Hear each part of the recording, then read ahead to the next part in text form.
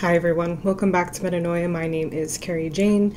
Today's vlog is going to be about my writing process, and I'm making this video for the few of you who are interested in my writing. I'm writing a book called Metanoia, and there's at least one of you that I know is also a writer, and there's probably more of you out there who are writers or just like to write in general or like to be creative in general. So I'm making this video for you guys, and I also want to apologize for the very strange artificial lighting that I have today. It's 9 a.m. on a very, very dark December morning, and like the camera wasn't even registering my face, so I had to like put this massive light on just to for you to see me. It looks like I could be filming at like 10 p.m., but I promise you it's like in the middle of the day. It's just so dark out on December mornings sometimes. But anyway, I digress. Overall, in this video, I'm just going to be sharing with you my writing process, my preferred working time and environment, and my plan for 2021. And if there are any creatives or writers out there, I would love for you to share your preferences, what you like, what you don't like, on just anything that you have to share, maybe even tips or advice. I would love anything that you could recommend, or just, any input that you have. But basically, to start off, okay, my writing process.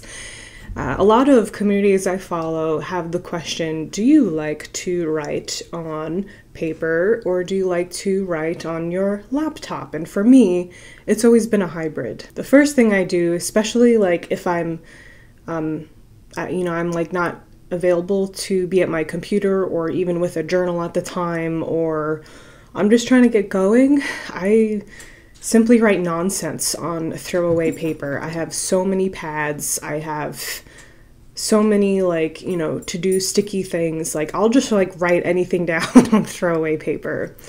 And then the next thing I'll do is I'll try to organize that and make sense of it on a journal. And I love my journals. I brought some of them here to share with you for those of you who are into journals. This is like a little thin book that I think I would take to maybe like a writing conference or something. It says, "Go confidently in the direction of your dreams. Live the life you have imagined." Yeah. And then I have this beautiful wave. I got this such a long time ago. I got all of these journals like a long time ago, and I just haven't had the opportunity to use them yet. They're just too pretty to write anything in, and I really like this journal because it has lined and then a blank space. So I really like that combination. And then this guy's really pretty. I like how wide it is. It's just stunning. I'm afraid to write in it. It's too pretty to write in. But one of these days. Yeah, but anyway, so usually I start with throwaway paper, and then I try to like I said, organize it, piece it together into a coherent thought, and then transcribe that into the journal. And then typically I will translate this onto my laptop eventually.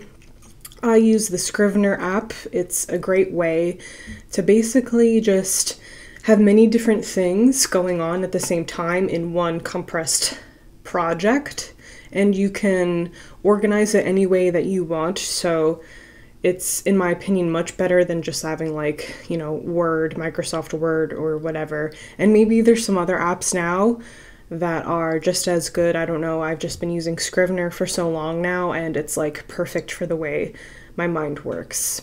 I use this hybrid because I need the connection, like a lot of us who like to write on paper with the hand and my pen and the paper, to get in the creative flow.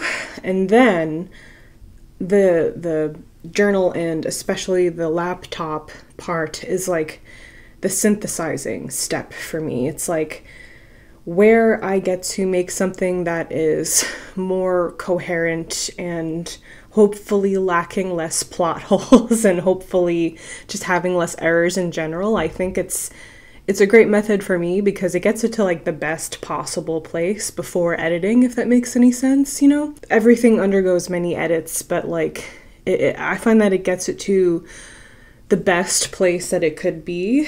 So that's when I go back eventually to edit, it's like I don't want to just throw it out in the trash, which I think is what happens to a lot of writers. They just get to a place where they feel like a little bit helpless because it's not coming out, and I think it just needs a little bit more of like a premeditation, like their ideas and their thoughts and their words and the way they're translating all of that just needs a little bit more synthesis. And this is how this works for me. When I get into a flow, hopefully that is the goal, then I'll go away from the journal and just write on my laptop for as long as I can. Hopefully if I have the time for like days or weeks at a time, then I can just go back to where I left off and my mind can easily get back to there. Probably if you're writing something like a memoir or something nonfiction,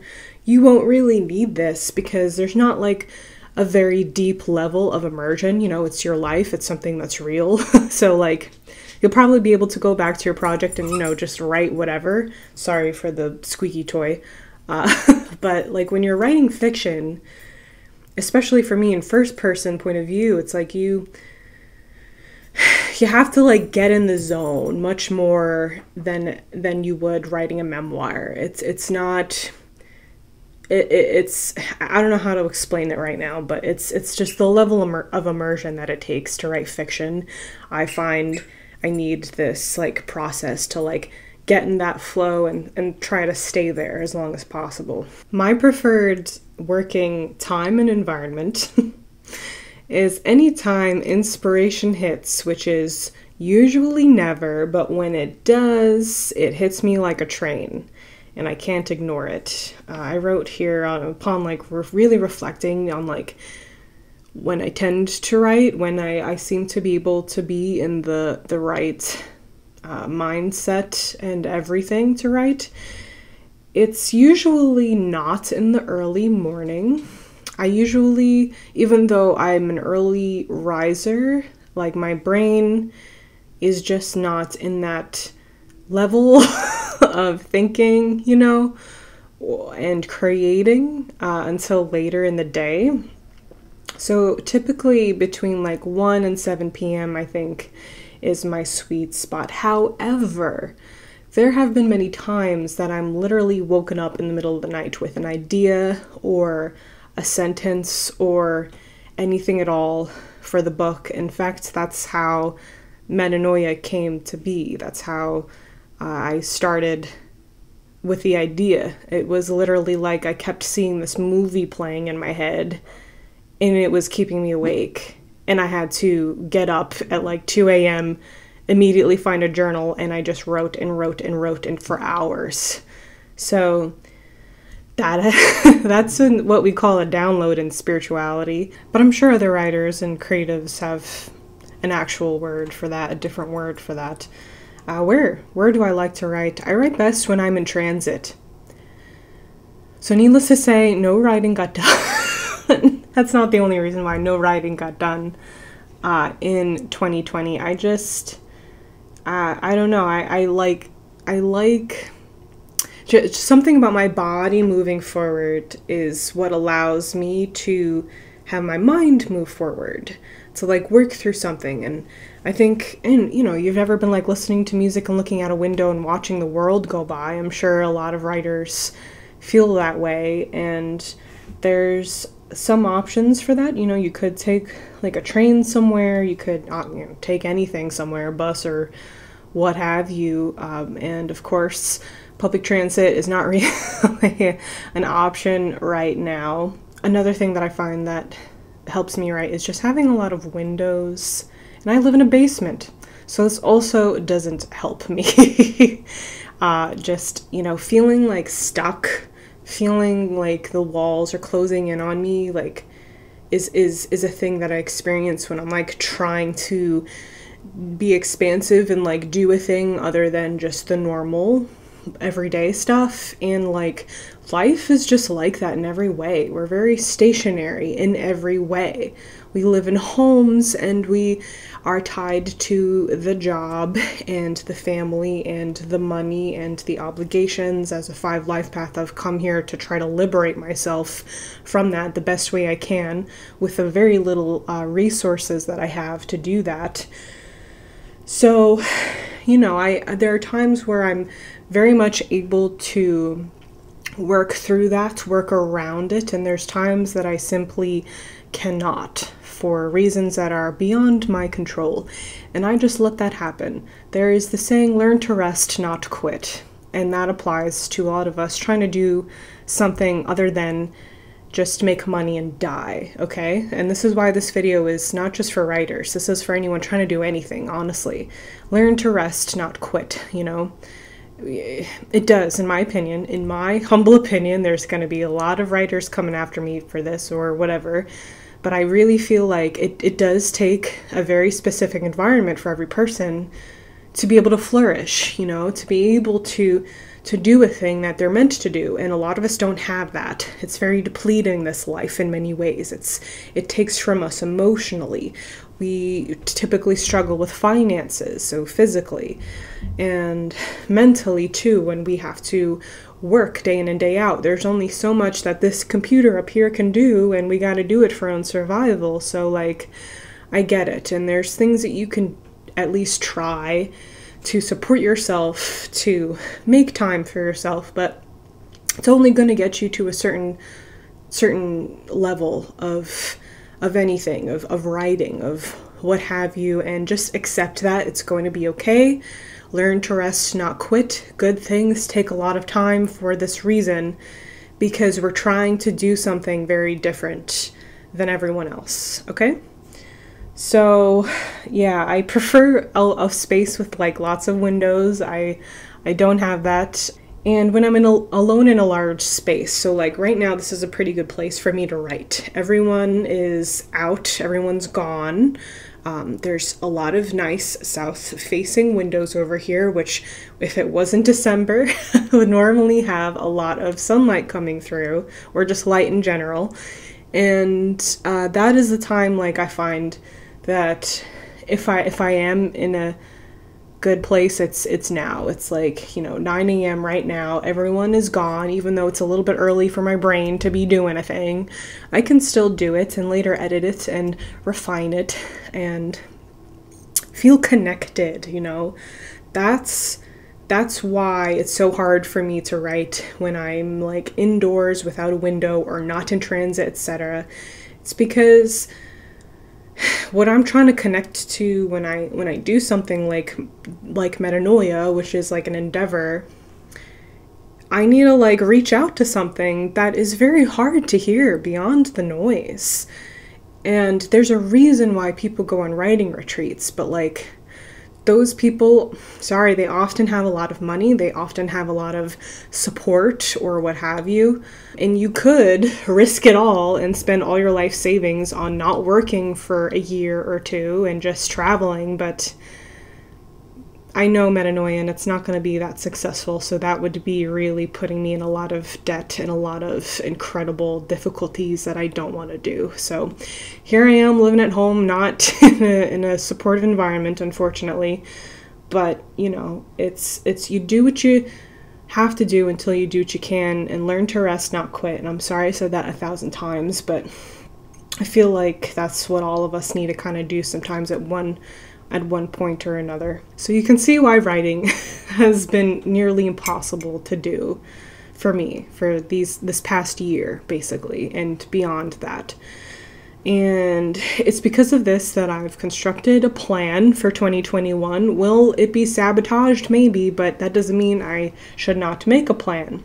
My first goal for 2021, starting in January, is that I'm going to spend at least 2 weekends just writing, just dedicating to writing, and then when I take a break, whatever fun thing that I want to do in between writing, whether it's like getting Chipotle or watching a movie or calling a friend or what have you, just enjoying myself. You know, I'm going to be in my 5 personal year, which is kind of a time to be selfish with your time. It's a time of liberation and freedom. And next year, it's not going to be like that. I'm going to have to be pretty selfless with my time, whether it's a familial obligation or I start a new job somewhere or whatever responsibility I find myself in. I know I can see it that I've worked very hard this past year.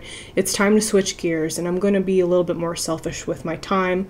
Unfortunately, this does mean less videos, so I'll probably only be putting out at least one video a month, but I'm going to try to make it a very relevant video every month. It will be probably on just the global month number and the year that we're in, a time-based video. I will consider participating in NaNoWriMo in November. I don't know, I'm sure, think we're gonna have a lot of change next year, so I'm not gonna bank on how I'm gonna feel at that time or what obligation comes up that I just can't participate in NaNoWriMo for. But if I do have a quiet November, I will consider participating in NaNoWriMo, especially for the writing community. Right before the pandemic hit, I had gone on some Meetup and found a pretty good local writing group, and then I couldn't go because of COVID. So maybe NaNoWriMo in November. I will also be looking for jobs in other areas that will allow me to afford at least a one-bedroom apartment in the area that is in my field, which in this country and in my field of environmental studies, of fisheries, biology, of conservation, and general humanitarian causes in a world of industry is nearly impossible. And it's hard for everyone, no matter what you work in, because we do not get a living wage and there is no affordable housing, no matter where you live. I make a pretty good salary for, if I was living in Indiana, but guess what? Don't get to take my salary to Indiana. Also, because I'm in fisheries, it needs to be anywhere along the coast, and that's kind of limiting, but also coastal areas tend to have a little bit of a higher rent rate. So, like I said, I'm just gonna look every single week, see what's out there, see what I would be good at, see what I would be passionate in, and try to advance my career at the same time. And if I could get that change of scenery, I think it would help me a lot with my writing, as long as I could actually have financial stability so that I could have the freedom to do what I want to do with my time. And it doesn't seem like that's going to be a possible thing to do here in America at this time, where we're facing one of the worst recessions, people on breadlines while corporations are just collecting all the dough that we have in the richest country in the world. But that's another video, but it is related to me. It is related to this entire obstacle that I have been facing this year of never being able to have any kind of financial security, and therefore being tied to circumstance rather than the environment I know I would flourish in, that I would know I would be able to create and finally accomplish metanoia, as well as much more in my personal life and in my career path overall. So that is my plan that I'm going to start in January, okay? Make more time for writing, consider NaNoWriMo, look for jobs in other areas that I can afford with that salary to live alone. So that's my plan for 2021. Let me know where you are in your writing. Let me know what your goals are. Yeah, feel free to share any experience you had. I think I went off in a previous vlog, sometime, I don't know, I feel like it was March, and someone commented below oh my god, I can completely relate, because I was losing my mind. I was just going on a long rant about writing, and it was nice to see that someone could relate to my experience. And it's we can't really control much in our lives right now, but we can at least reach out and not be alone in that experience. So you're not alone in your experience. Thank you so much for watching this video, and I'll see you all soon. Take care.